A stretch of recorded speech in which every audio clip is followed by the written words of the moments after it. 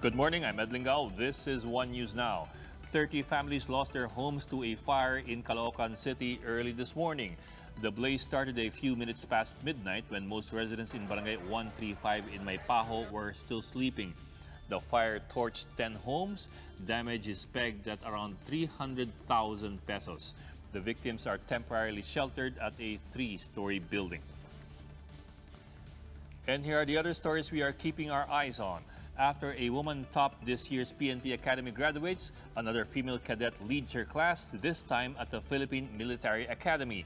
Isabela-born cadet First Class Gemelin Sugi is #1 among 196 graduates of PMA's Masidlawin class.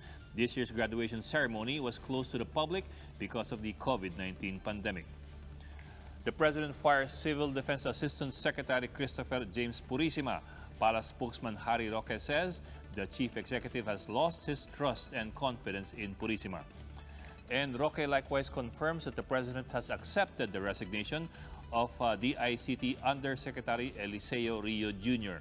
Rio actually tendered his resignation back in January, citing internal issues regarding the department's confidential intelligence funds.